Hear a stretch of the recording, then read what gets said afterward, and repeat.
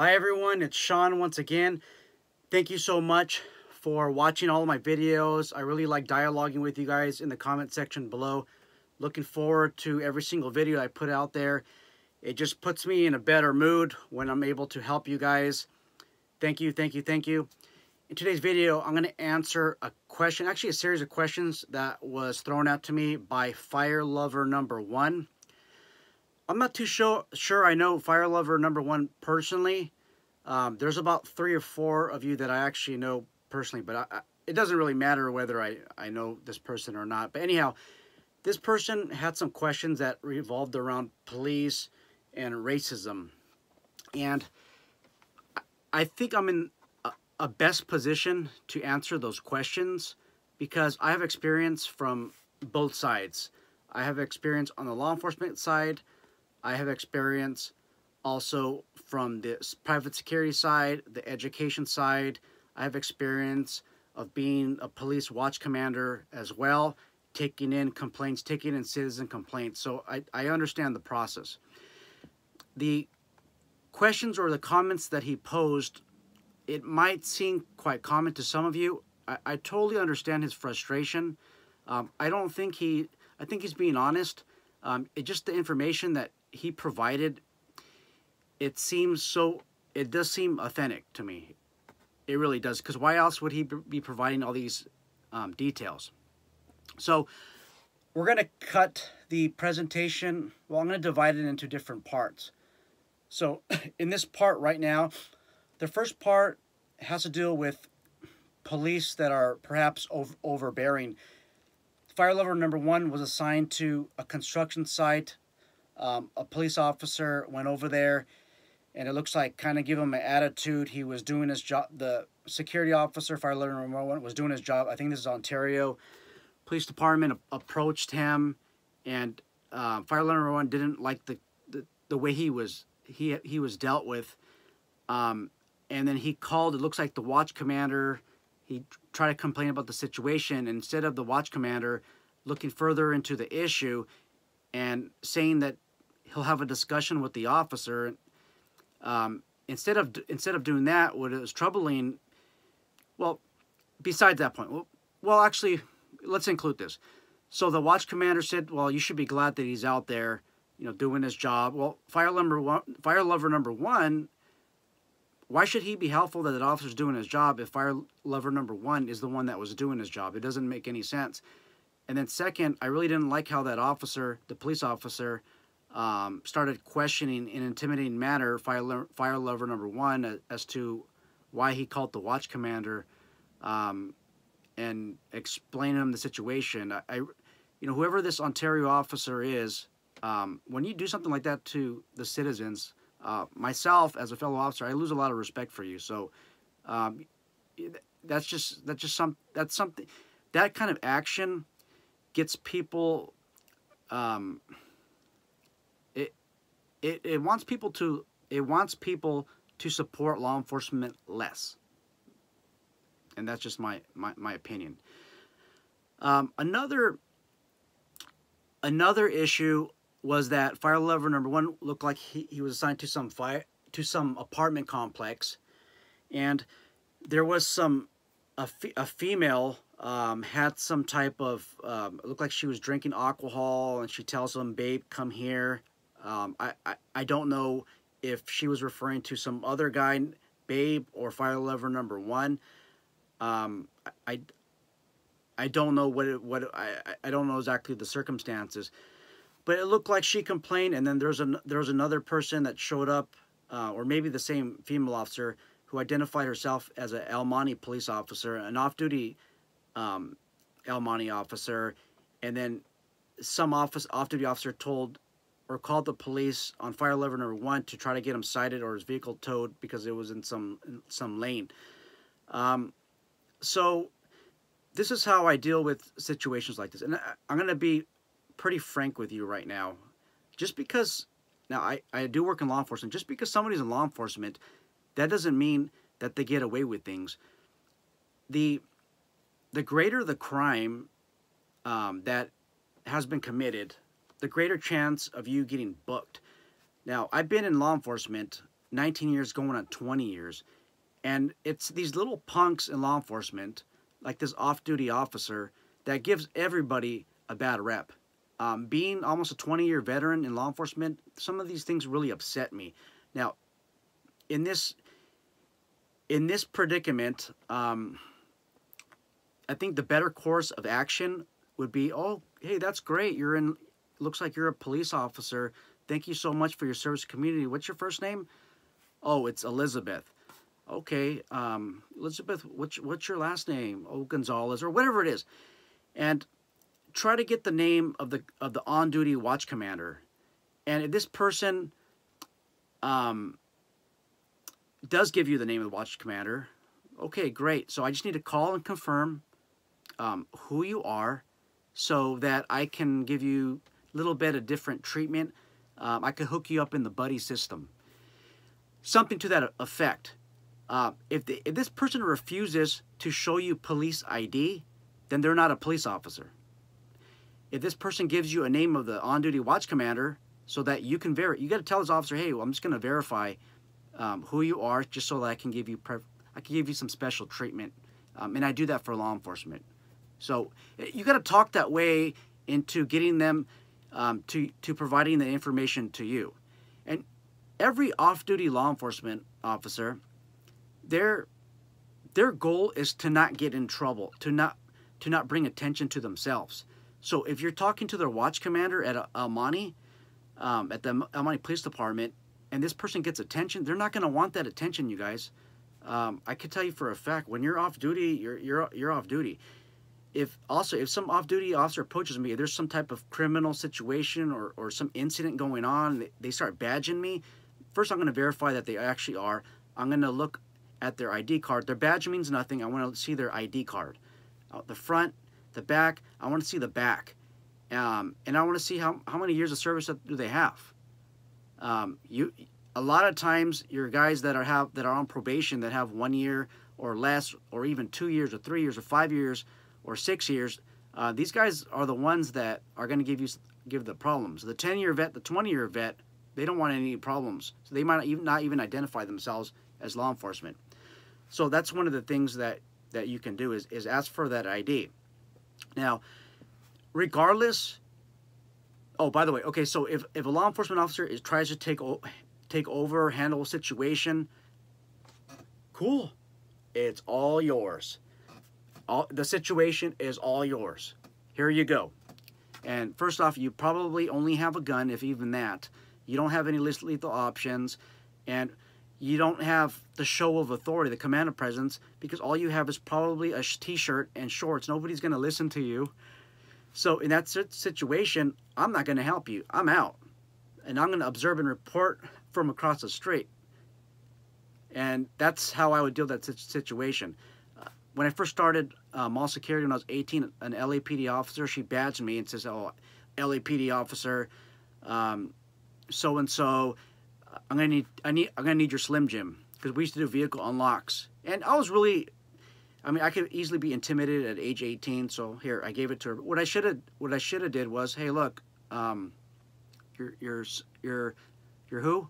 Okay, badge number. Okay, there's your ID card. Cool. Mental memory. LAPD has a lot of divisions. Hey, what division do you work? Oh, Rampart, Southwest, Southeast. Okay, cool.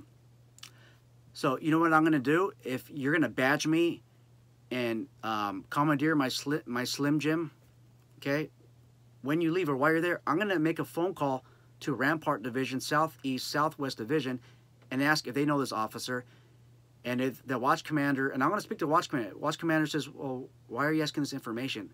I'm just trying to verify because this officer, she's using the Slim Jim and she locked herself out of the vehicle. You know what's going to happen when this officer shows up to briefing? They're all going to make fun of her. They're going to give her a new name, a nickname for her whole career, possibly. Okay? And the same thing when you have these off-duty officers acting stupid and drunk. Call the watch commander, whatever agency they're claiming, to verify, okay? Not to get them in trouble, but to verify who they are and explain what the situation is. Don't be talking to no corporal. If a sergeant answers, good. But what's better is when you call the following morning and talk to anybody at the command staff level, which is usually a lieutenant, captain, commander, assistant chief, and above. This person will probably stop their behavior. Just depends. When these law enforcement officers, when they begin their career, drinking is a problem. Every new officer that I train, I tell them to lay off the alcohol. The alcohol is going to get you in trouble. You do stupid things, you make stupid decisions, as we can see here. So that's one of the things I'm doing. And if I start getting an officer that starts trying to boss me around, they're not my supervisor, they're not that boss. One of the governors repealed the posse comitatus law, which meant that as a law enforcement officer, peace officer, I can order you to assist me with some type of law enforcement duty, usually the apprehension of somebody. That law is repealed. So really, you cannot give me an order unless it's a lawful order. Now, you guys, on-duty law enforcement, you got to treat them differently, because it's possible that they can be investigating a criminal incident, and if you delay them, that's a violation of the state law. You cannot delay or resist an officer that's trying to perform his or her duties of the job. Okay. So hopefully, fire lever number 1, I'm starting to answer some of your questions. There's a lot of incidents that you describe of racism. The problem what I have about accusation of racism is I need to know further details. Was there another, and I don't know the color of your skin because you didn't mention that. That's why I was wondering, do I know you or not? You didn't mention the color of your skin, your national origin. I don't know that at all. And the reason why it's important is because my question is this: are other people that have a different skin tone, born from a different country, that are placed in a similar condition as you, are they being treated differently than you? Similar circumstances. That's what I like to know. Now, if so, then you might have a good complaint, a good grounds for racism, discrimination. Racism in itself is not legal, but discrimination is. Discrimination is acting on your racism. You can't discriminate, though. So again, I need to know, and I'm just asking you hypothetically, a hypothetical question to everyone else that has accusations of racism. Are people, other security officers that are in your similar position, like you, similar situated, are they being given different treatment or not? That's really important. And something like this, it's hard to prove. It's hard to prove. So that's my stance on racism and discrimination. It does occur in private security. On what levels? I don't think that it's at a high level. I don't think it's a moderate level. I still think it's a problem, but not too much.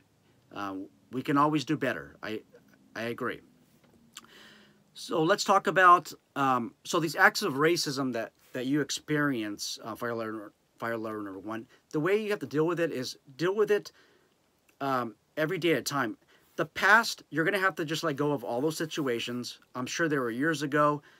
I don't think it's healthy to hang on to those situations. Let's just learn from them. I will tell you, though, that when you work these construction sites, you have to expect that law enforcement officers are going to roll up on you with a higher sense of security, higher sense of vulnerability. Because at these sites, you get people that are stealing copper, construction materials, people that are doing illegal transactions, and the vehicles that's positioning is very similar as security officers when they're assigned to these sites. I mean, a lot of times it's not even a security vehicle. Now, I think you may have mentioned it was a security vehicle. Okay, I could see that also. But again, sometimes with security vehicles, the officers need to really verify whether or not it is a security vehicle. So don't get mad at me because I'm saying that the officers need to be more careful and have a high sense of security, even though it's a security vehicle. It's just something that they do.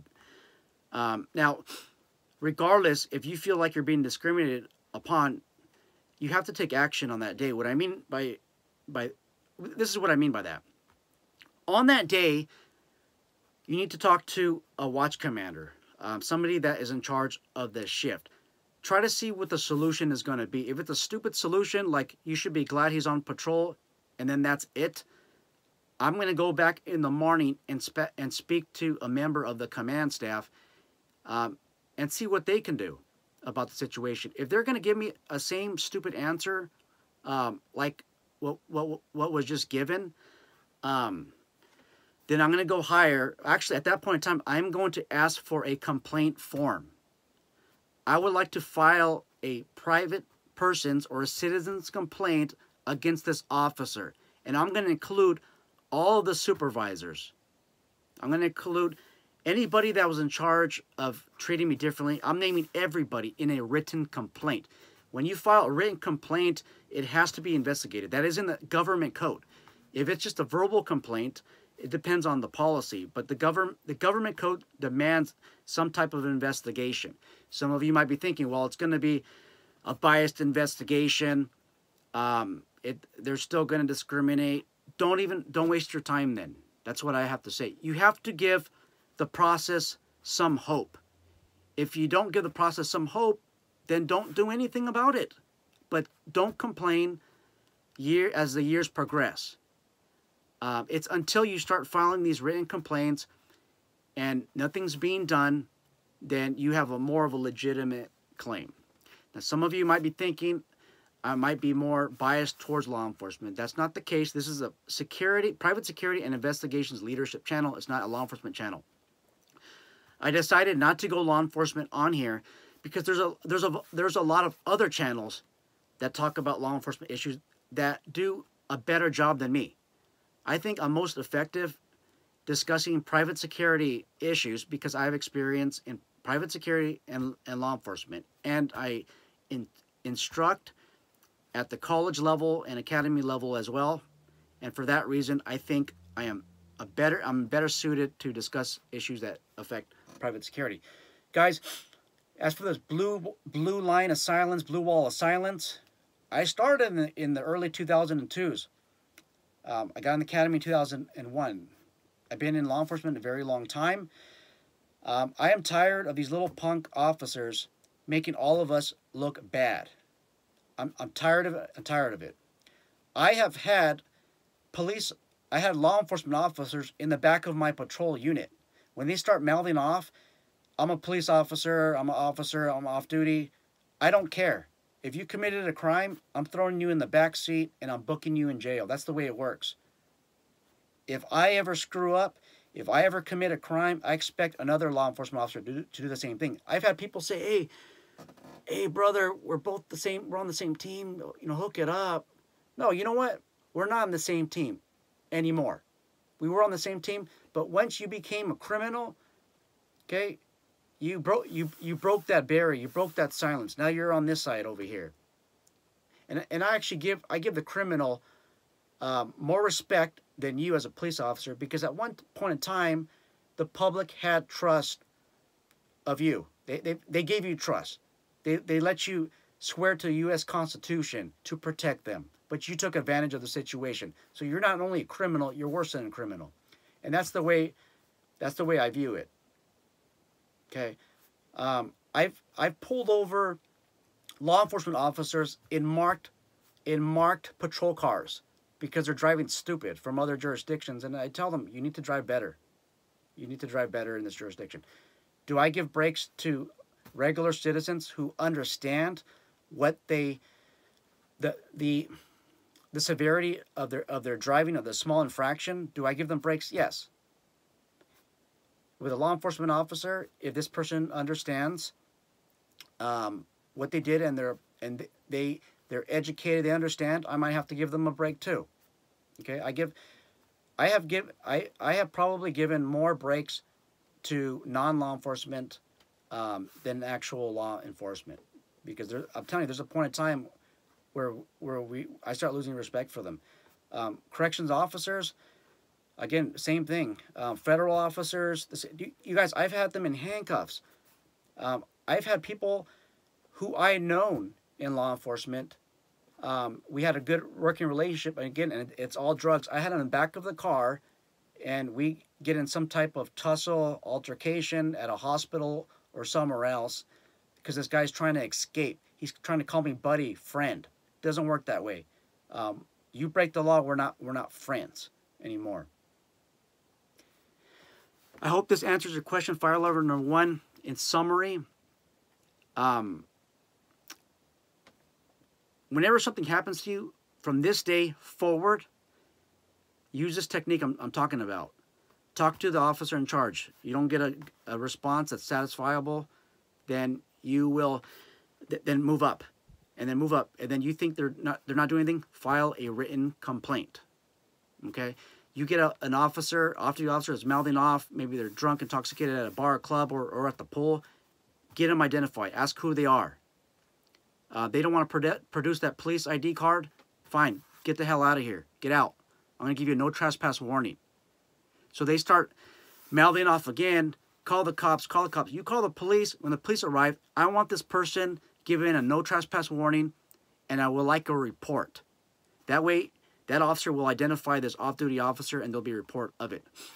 They might not give you a report. They'll give you what's called a log entry, but at least you can go back to the police station or the sheriff's station and get a copy of this record that will have that information. Okay? And then you can contact the law enforcement agency where they work at, and they're going to do it. They might do an internal investigation if you file a written complaint, and they're going to be contacting this agency that handled the call and get all of those records in.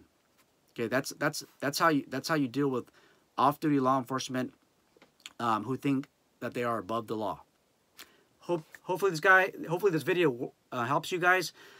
If you have any questions, concerns, content requests, please let me know, and I will try to answer them. I'll try to answer you guys. Sorry guys, I'm a bit tired. This is like the 3rd video that I'm making. There's another gentleman, a subscriber. His last name is Chu Chow. It's Asian. He has an Asian face on the icon. I think it's Sammy. I can't remember, but he always provides good input. He recommended that I do a Reddit channel or subreddit. I never heard of a subreddit. I heard of a Reddit, and it's something I might look into. That way I can post any information that I want on my platform without being banned by YouTube. Not banned, but be demonetized or even blacklisted by YouTube. So thanks for the suggestion. Okay, I really appreciate it. I probably butchered your screen name, but please forgive me. Okay, you guys all take care and be safe.